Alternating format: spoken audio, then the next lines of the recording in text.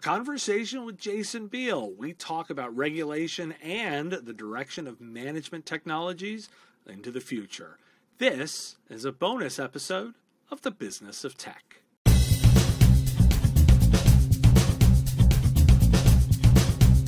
Yeah, we've known one another a long time. So, I think it dates back to my MSP days and you 2 or 3 business roles back. But for those that may not know, what are you up to now? So still based in Southern California. I've been back in the United States for 3 years after spending about 8 years in Europe. And I'm the Senior Vice President of Global Channels and Partner Ecosystems for AvePoint. I've been here about a year now and helping the company re-architect its go-to-market and pivoting hard towards indirect and partner co-selling. Gotcha. So I want to kind of wander through 2 areas that I think you've been thinking about and get your take on these. And the first is that I want to give you an opportunity kind of to weigh on some of the things that we're seeing in regulation. There's a bunch of stuff moving through Congress right now, right? Like there's a bunch of different bills, and they have things around disclosure, or they've got things around the way remediation vulnerabilities should work and definitions of managed services, like all of these things. What's your take on some of these bills that are moving through, or the bills as a general trend? I mean, I think that the leadership from the federal government is critical. It's helpful. A lot of this addresses problems that the industry itself has been trying to solve for decades, and the arguments, right, that we've been making to businesses, universities, governments for a long time. But the leadership from the federal government with the 5 different cybersecurity bills passed through the House in July provides tremendous support, and by the way, provides a lot of funding, right? So there's for instance, the State and Local Cybersecurity Improvement Act. It's $500 million grant, right, for state, local businesses to help erect their digital barriers to cyber attacks. A lot of it is leadership around, the critical infrastructure and departments of energy. So leadership, putting us at the forefront, putting attention to it is always helpful. And I also think back to, a couple months ago in June, where the Biden administration had put out a memo. And again, these are things, Dave, that, you and I and all of our friends in the industry have been working on for a long time, right? They gave these 5 best practices around backing up your data offline and patching systems properly and doing pen testing and having instant response systems and segmenting networks. We've all been doing those and advocating those things, but again, leadership from the federal government, documentation, communication is only going to help compel businesses and universities and the government itself to pay more attention and to spend more. We've been serving regulated industries, but are we moving towards being a regulated industry ourselves formally? Is that where you think this is going, and what does that mean for us? I think certainly there will be more formal and accountabilities for the IT providers, be them an ISV like an AvePoint, and the quality, right, of our software and of our code, right? We can think, without naming names, back to just a few recent examples where the ISVs themselves have had vulnerabilities exposed and then unfortunately impacted their partners and their clients. Certainly service providers and cloud service providers, I think, will have more accountability, more formal accountabilities on the delivery of their technology down to the end customer. And then, either through, with managed service providers, either through their contractual agreements with their end customers, whether it's, their responsibilities for things like cyber insurance, whether it's their responsibilities under GDPR to provide quote-unquote state-of-the-art technology and to make quote-unquote best efforts, right, to protect customer data and privacy. I think, more and more of the industry itself will have more formal accountabilities. Yeah, and you're exactly right, and I don't think it's necessary to name names because it's almost interchangeable. Like that, the fact that several have happened high profile in the IT community, the name is a little less relevant because I could swap that out, right? It was just they were the ones that got hit. Yes. That's not the important detail. The important detail is that the risk of those channels. So as an ISV, how much do you think about where the responsibility for risk management, like what is your portion of that supply chain risk versus what the provider does? Because it's not 100% on either side. It's not all them. It's not all you. What's the bit that you think the ISV needs to own and be, world class at doing? Probably two parts to to answer that question. One is you've heard the term these shared security responsibility models, whether it's public cloud shared security responsibility model, or whether it's a shared security responsibility that Microsoft itself has for its platform and its products. An ISV like AvePoint is the same, right? Kind of, we're going to be responsible for the quality of the application, some of the plumbing, some of the hosting of it, the SaaS environments, the redundancy, the data center. And then our downstream constituents, be them the partners or the end users, will also have certain responsibilities for the application, how they're using it, the governance, the backing it up, policies, permissions, data loss. So there will certainly be a shared responsibility. And then I think secondly, like in the industry, because we're in the industry, we even have more of a responsibility to protect our reputations so that we're not being breached, right? So, whether you're a cybersecurity company, boy, you better not be hacked. If we're a company that's doing data management and backup, boy, we better not lose the data or make it unmanageable. So I think in both respects that we have to pay attention. So let me offer a premise then, and let's do this. This is a little bit more forward thinking in terms of the way that the market might be going. I think technology management of the future is around policy compliance when accessing cloud resources. I think that's the way the model is going, away from the idea of much more endpoint focused management to this idea of making sure that the business sets what's allowed, particularly access to data, and the IT systems enforce that rather than a try and control everything approach. Yeah. What's your take on that premise? So you're right, because organizations we're struggling to find this balance between cybersecurity, cyber resilience, and then end user productivity and agility and access to all that information and data in this digital world, right? So how do you strike that balance? How do you empower at the same time protect? I always have these kind of two mental images, right, where I like to describe when we talk around this cyber resilience is if we look at kind of the classic GRC, governance, risk, and compliance side of the house, right, then you conjure up mental mnemonics of, people with, clipboards and big filing cabinets and kind of that old kind of records management and paper and heavy on audit side of the house that really was never driven out of IT and certainly never like a historical part of the MSSP or MSP business model. But GRC was critical, but again, think paper and records and audit. And then on the other side, you had a lot of MSPs that grew up in that universe where you talked about desktop management, server management, network, some applications, and eventually SaaS applications.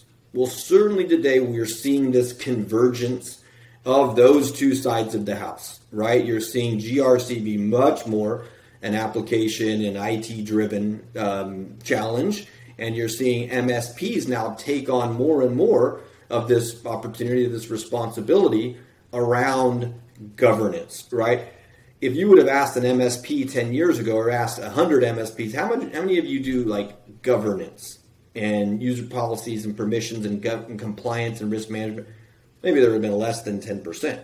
Well, they've been now pulled into this world because it's now a key part of an overall cyber resilience or cybersecurity strategy. So the coming together of these two worlds is putting more of an onus on the managed service providers to do that, to do governance, to do compliance, and help their customers in that way.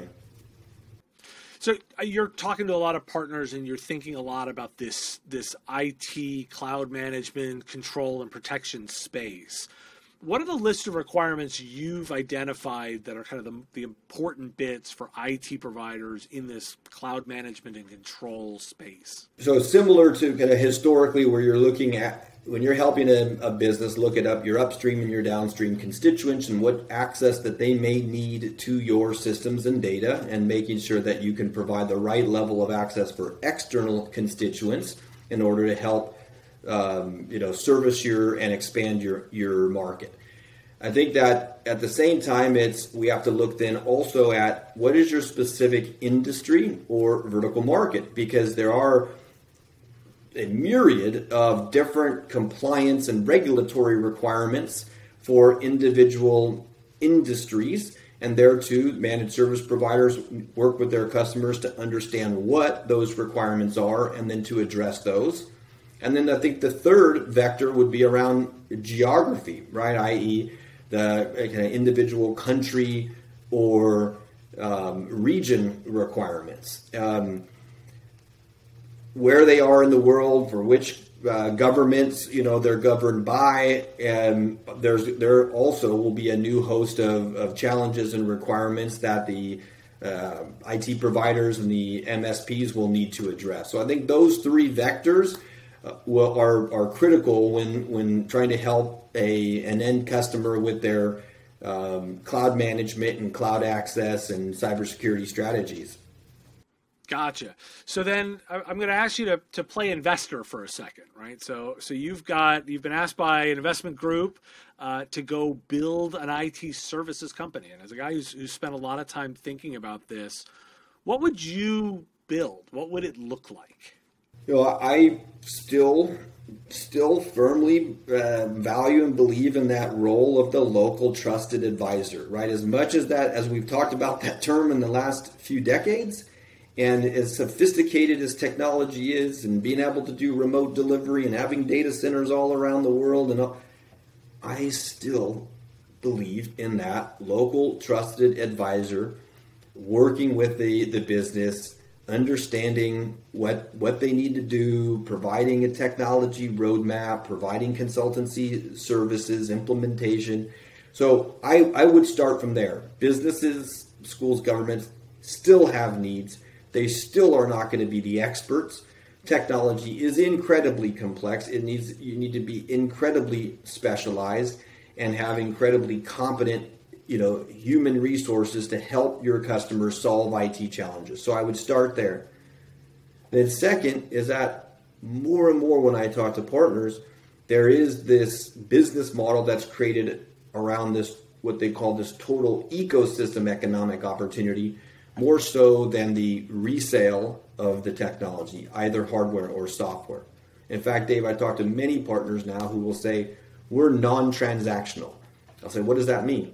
We're non-transactional. We don't want to resell even a software license, let alone a piece of hardware. But our business model is around the technology. How do we co-create IP? How do we provide managed services, professional services, consulting services? How do we drive integration? So that business model where you're not dependent on any particular vendor's partner program or what the discount is that they're offering or what the list price of something is, but I'm going to create a lot of value around the technology is something that I would have in mind if I was going to be pitching an MSP or pitching an investor to start up an MSP business. I love that answer, by the way, because your thinking and mine are a lot alike. I'm going to ask a little bit specific, does that look a lot like a consulting business? It sounds like the main thing you're pitching is the advice is the product, right? The guidance is the product.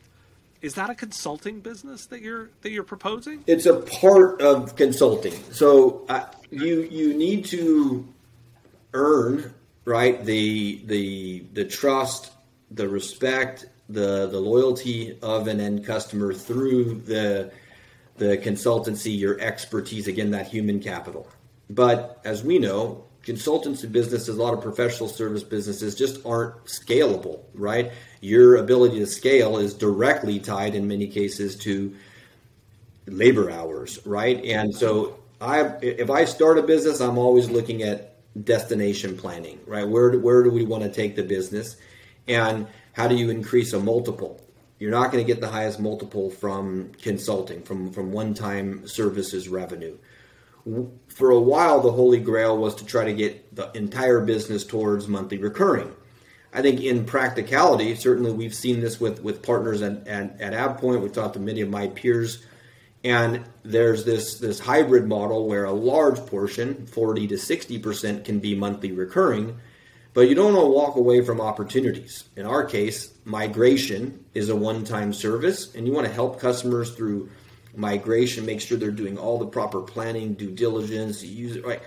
One-time project, take the one-time project. Have a great monthly recurring.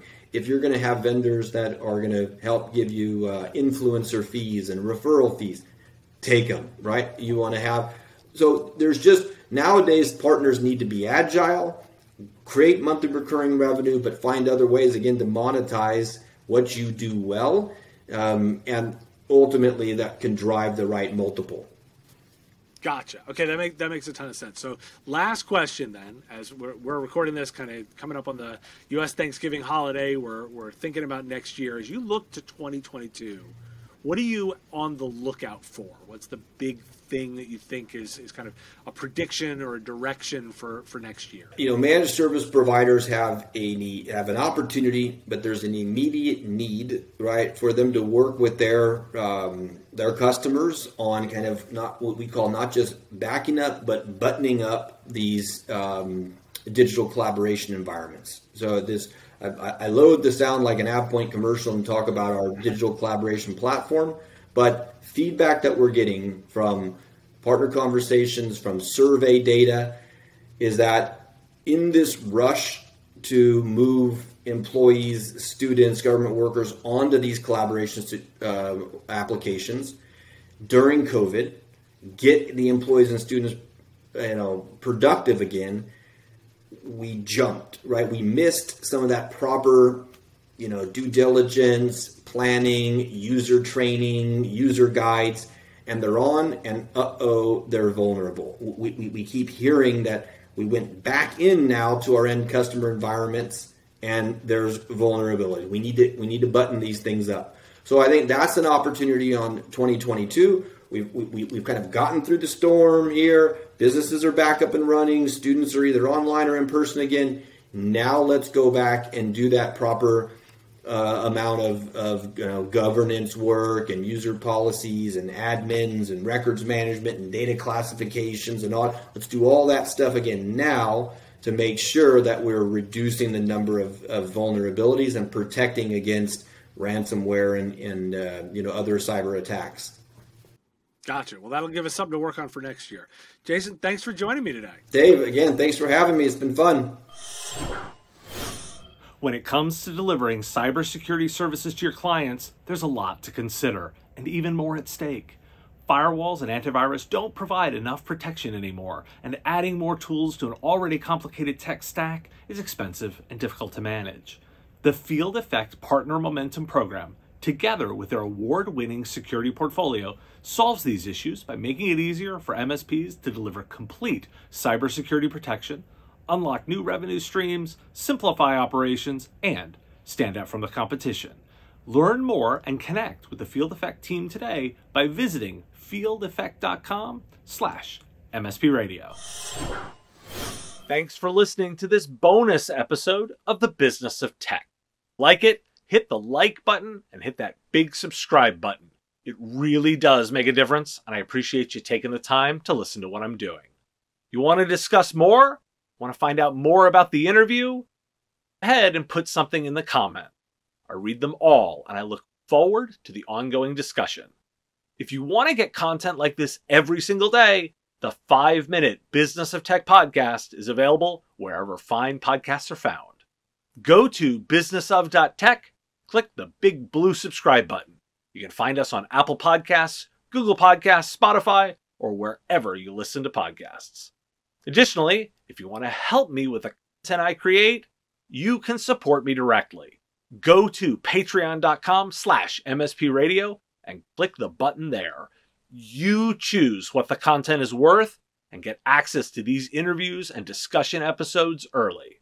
They come out for my Patreons early, and Patreons drive the discussion and ask questions directly. I'm looking forward to ongoing conversations. Thanks for watching.